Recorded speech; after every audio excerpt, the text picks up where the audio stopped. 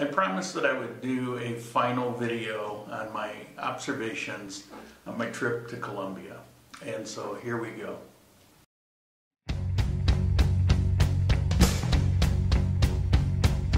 Here's your story, let's begin. The water's fine, come on, dive in. The future's here, it's right before your eyes. I promise you it's sheer coincidence. I came up with my top 10 observations. The first thing I noticed was the quality of the roads. The roads are, for the main roads are wide, spacious, well-marked, well-maintained, grass cut. The main roads, we didn't run into any potholes that I recall. They were all smooth.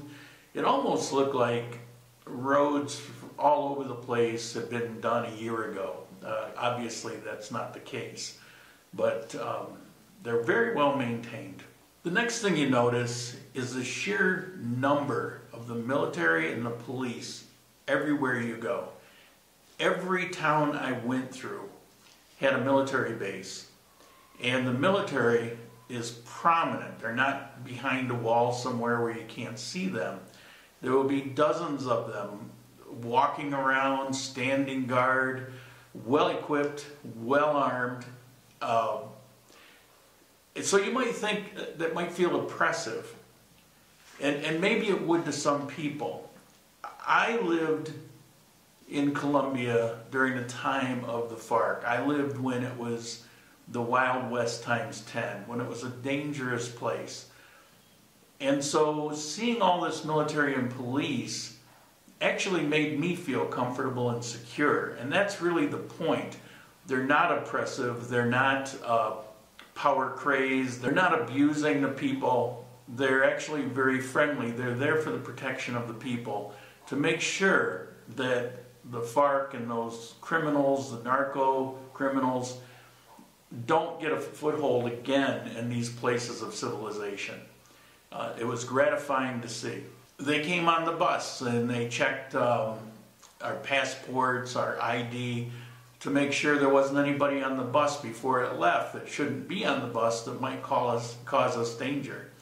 They certainly were very friendly, they were smiling, but they were there to do a job.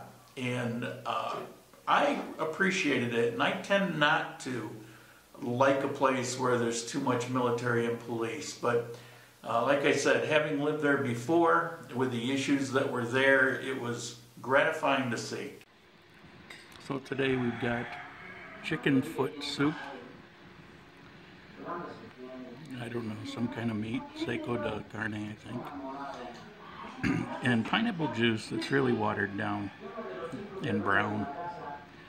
I mean, it's okay, but this is not an award-winning lunch. Another thing that you'll notice, and this is somewhat in contrast to Ecuador, was the wealth in the country. Not just in the roads and the quality of the roads and the maintenance of everything, but while you have a good-sized part of the population that lives in poverty, like in every country in this world, unfortunately. There will always be poor.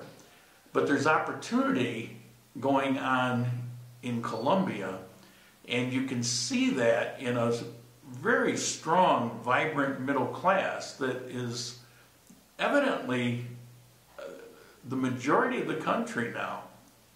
Certainly a good thing to see.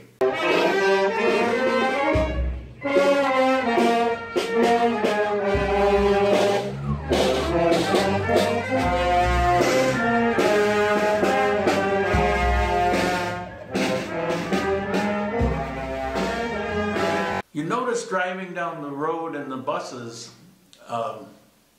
looking out the window, you'll see these very large ranches with cattle and other livestock and some farming, but primarily these are ranches. And they will go on for miles and miles, and then there'll be a break of a little village and then another ranch. And you see this throughout, from not too far from the border all the way to where I went in Armenia. There's ranches everywhere. It's a country full of cowboys. Now, I specifically went to Armenia. I lived in Pareda before, but Armenia is right next door. It's maybe a half an hour drive away, and I spent a fair amount of time in Armenia simply because it's such a beautiful place in Colombia.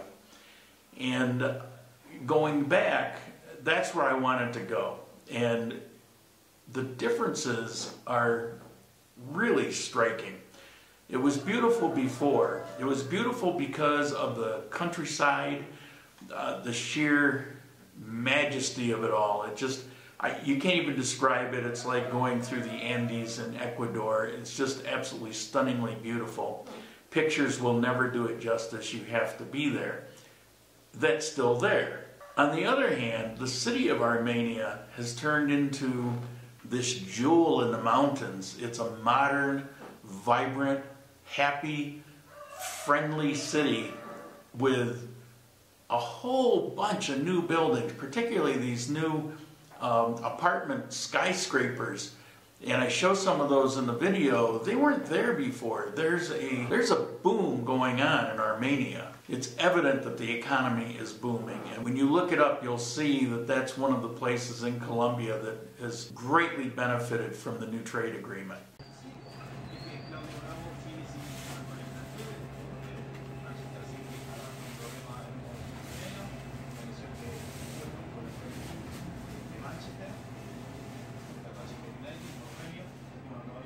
Another thing you'll notice in Armenia, the English speakers, it's just grown so much.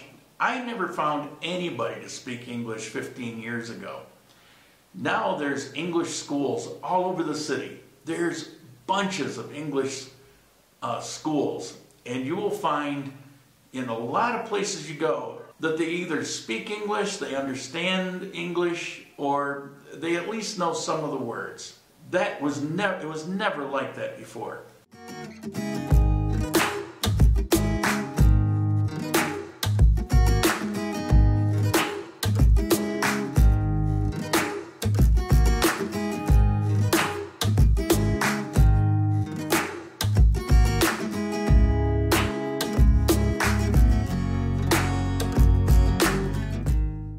The range of goods and foods in Armenia is stunning. When I was there before, it was all local, basic stuff. You didn't see much in the line of supermarkets. As I recall, there was one. I may not be correct, but I remember there being one. And Pareda was similar. There are only a couple. Pareda is a city twice the size. Armenia is about 250, 300,000 people. Half the size of Cuenca. You didn't have a lot of choices and a lot of options if it didn't come from right there. Now, everything that exists in the world is available there at your fingertips. It isn't just traditional foods there, for example. You'll find Italian restaurants and Chinese restaurants and Japanese restaurants. And I don't mean Colombian Italian, Colombian Chinese, Colombian. I mean, you will find authentic other types of foods. For such a short period of time, which 15 years is just a blink of an eye, this place has transformed into a world-class city, in my opinion, be it a small one. And that goes to the quality of the food. Now, when I lived there before, I was always in my mind complaining about how bland the food was. The food was okay. I mean, a piece of beef or a chicken, they were all okay. But everything was very bland. They didn't even use black pepper. And that's not a lot different today. The quality of the food, what's available to you, particularly Armenia, and one of the reasons I like to go to Armenia is their food was better. And they also have this thing about any meat should be cooked on charcoal. Well, I'm there. I'm with you. And that's the way it is in Armenia. Everything I had in the week that I was there was absolutely delicious. I found nothing lacking. And now, today, you'll find that they actually cook with some spices, and on the table you'll find hot sauces, things that didn't exist before. A lot of cleaning going on in town. I think because it's a nice day, and during the rain, they just didn't get to it that much. Number 7, the amazing value of the dollar in Colombia. It's almost crazy. In Colombia, they don't notice anything really different because they're living in the same economy.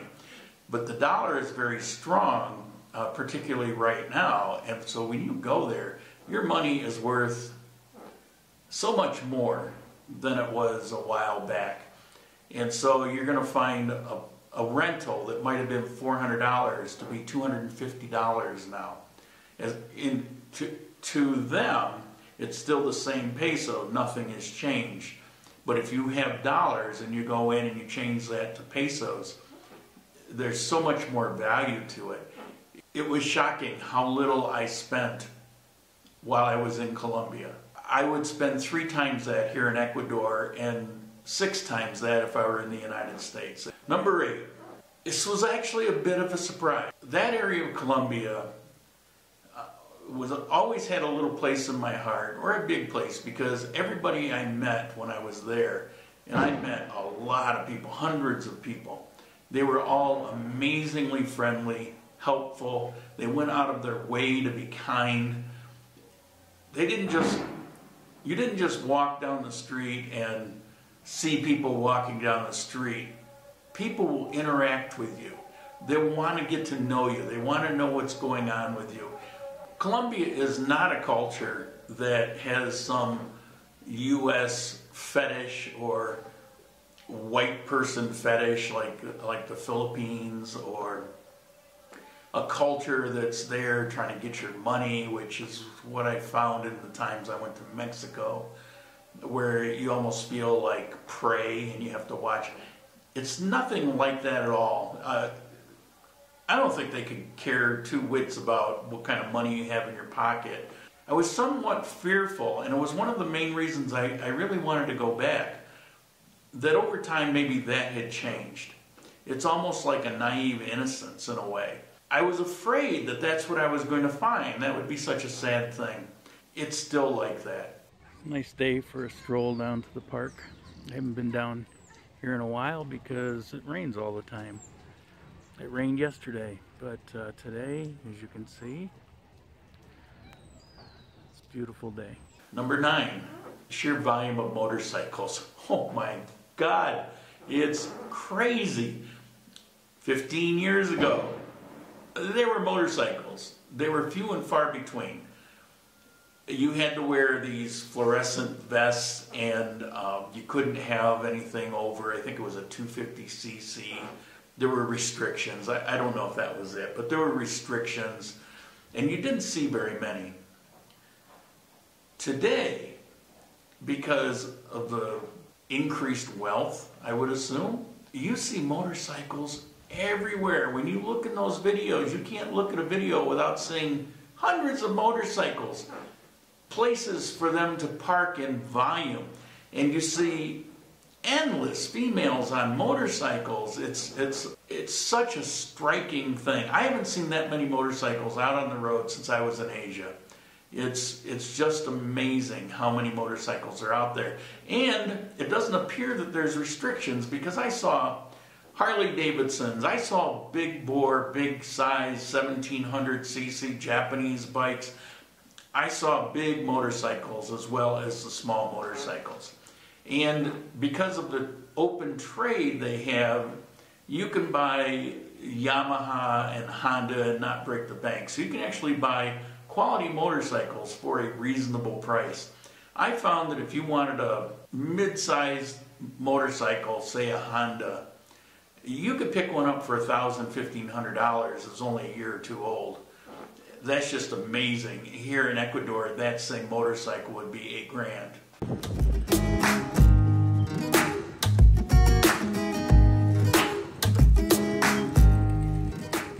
And the last thing, it's kind of a combination of 2 things. The buses, I had mentioned this in one of the videos, where they use half-size buses around the town, which is really good. It doesn't bottle up traffic.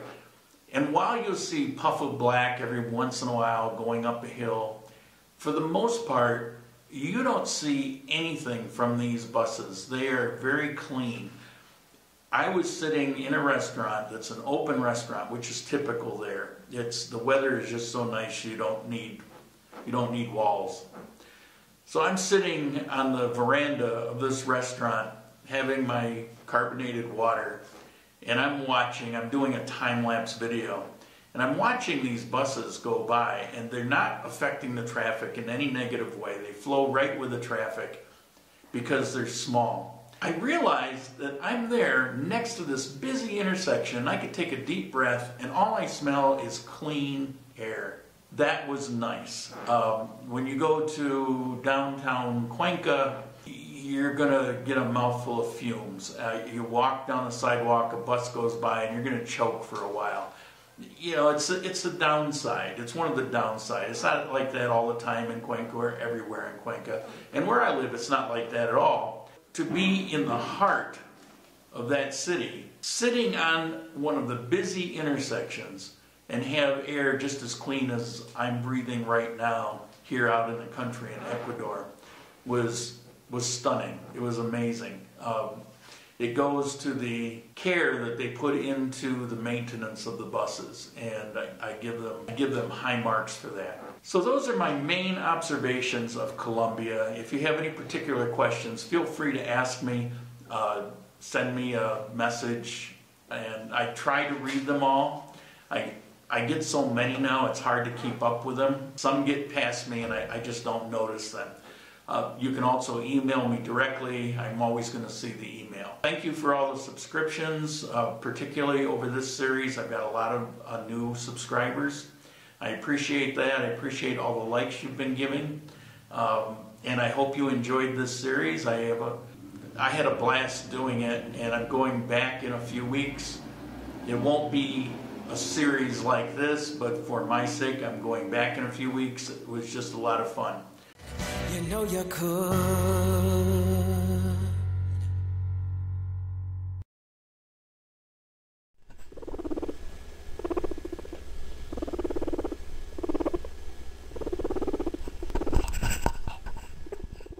I hope this helps you if you decide to go take a visit. I highly recommend you do. If you're living here in Ecuador, for example, go spend a week there just to enjoy the difference. So when you come back, I was so happy to be home when I got home, just like when you go on any trip. But you know, wherever you lived in the United States or Canada or England or wherever you were and where you lived at that time, you would go on vacation and you would go to a place that was stunningly beautiful and wonderful and a lot of fun. But you'd get back home tired from that trip and so happy to be home and crawl into your own bed. And I had those same feelings. I get over and over and over again, and I've answered this a number of times, am I going to move to Colombia? I chose Ecuador. I'm here. I'm happy. I don't intend to move. I will move if I can't resolve this healthcare issue. I simply cannot afford to throw somewhere between $200 and $300 a month into the garbage. I can't do that. I won't do that. I've been given some hope that it will be resolved, and I hope it is. If it's not, I will move. If it's resolved, I'm here, I'm home, and I'm happy to be here. And so that's it. No more Colombia for a while.